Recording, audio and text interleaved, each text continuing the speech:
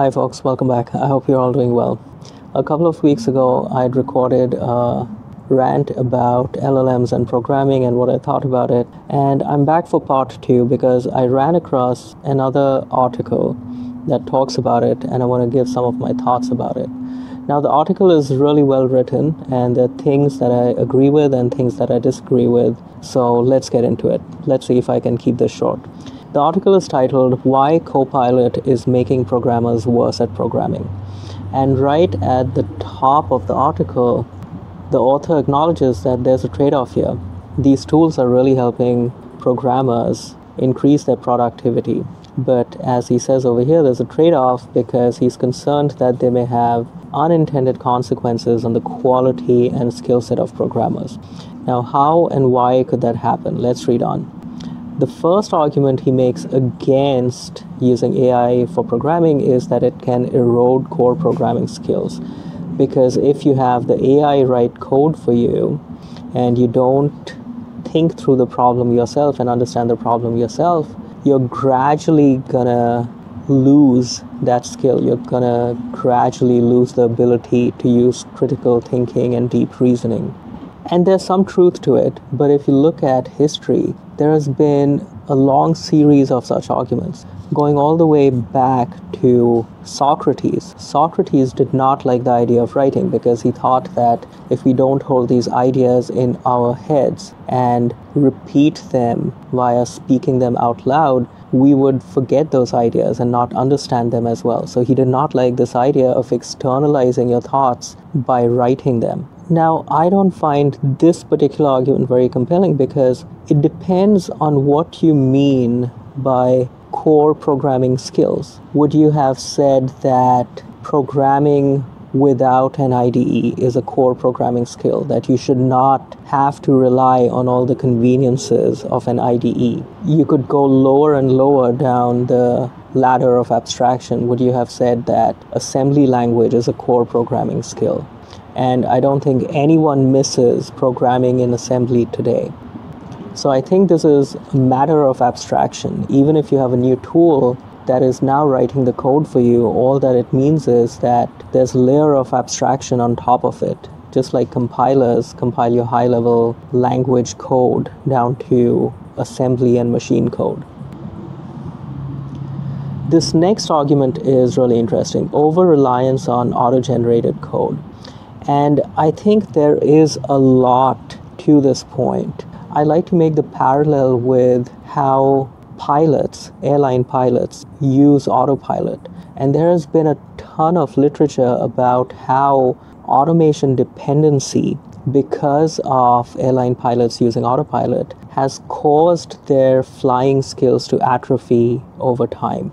So there's a fine line to walk here because you definitely want to get the benefits of all these new tools. They allow you to do more faster. They allow you to build faster. Just like overall, autopilot really had a drastic influence on improving the safety of air travel. But it does come with this problem. It comes with this problem of automation dependency and pilots forgetting the fundamentals of how to fly. So this is somewhat related to the previous point, and I'm not sure what a good solution to this is, other than simply, as some have put it, disengaging the autopilot from time to time. So programming without AI from time to time, just to see if you can still do it, just to keep your skills sharp. All right, moving along. The next point is about lack of ownership and responsibility. So what the author is saying is that if you as an individual developer don't stand behind the code you write, it might lead to sloppy or buggy code. Because after all, AI generated code could have bugs or could just be flat out incorrect. This is definitely true now. I think it'll be less and less true as time goes on. It also depends a lot on your domain. If your domain is well trodden, like building a web app backed by a database, my guess is that the error rate of LLM generated code in that kind of well understood domain is rapidly going to get to zero. in other domains that are not as well trodden, the human programmer will still have a big role to play. But the other point I want to make here is that in at least an industrial setting, if there are bugs, you should look more at the overall process rather than at individual programmers. This goes back to the idea of blameless postmortems, which started at Google SRE. And the main tenet is that when a system breaks, when there is an outage or a bug, do not blame the individual teams or individual programmers. Instead, look at the root causes and the process that enabled such a bug to pass through undetected. And the same thing could happen with programmers that aren't using these tools either. So at least on this point, I think it goes back more to the process than to the individual programmers. All right, next point, reduced learning opportunities. Now, this is actually the one point in this piece that I disagree with the most strongly. I feel like it's exactly the opposite, that LLMs lead to way more learning opportunities than before, and they democratize the learning of programming more than anything else I've seen in 2 decades of programming. Why is that? Because you can use the LLM to learn programming. You can use the LLM as a tutor to help teach you programming. If you are a programmer, you can use the LLM to explain code to you, to review code for you, to suggest alternatives to code that you might have written. And if you just use the LLM as this co-pilot during the act of programming, you can learn a lot, especially if you're new to a language and you don't know all the idiomatic ways of expressing common things in that language. So I think this one point is exactly the opposite, in that AI and LLMs drastically increase learning opportunities. All right, next point, narrowed creative thinking. Programming is as much about creativity as it is about logic, says the author. So for this one, I actually talked about this specific point about creativity and programming and AI in my previous rant, so I'll just leave a link to that in the description. There are some interesting arguments both ways, so go take a look at that video. On to the next one, dependency on proprietary tools.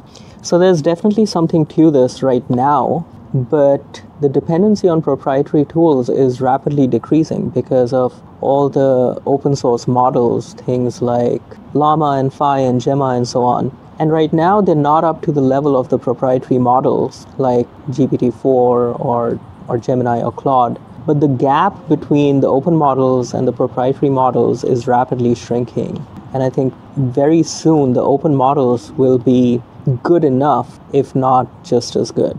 So this point is gradually going away.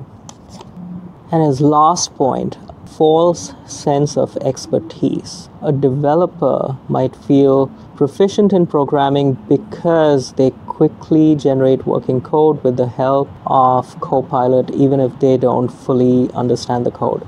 I think this is mitigated a lot if the developer has the right attitude. If the developer just uses Copilot generated code without understanding it at all, yes, they can do that. They won't learn much. It's similar to a high school or college student using an LLM to write an entire essay and just turning it in. But if instead a developer uses the LLM to actually explore the problem, explore the solution, have a dialogue with the LLM about alternatives, about understanding the code, I think that might actually help them, like a couple of points ago, it might actually help them learn more and understand more and actually develop more expertise. All right, so to wrap up, I think the author makes some good points. He's looked at this problem from a lot of different angles, and this debate is still going on. I myself have a bias towards being a heavy adopter of these tools. I think you should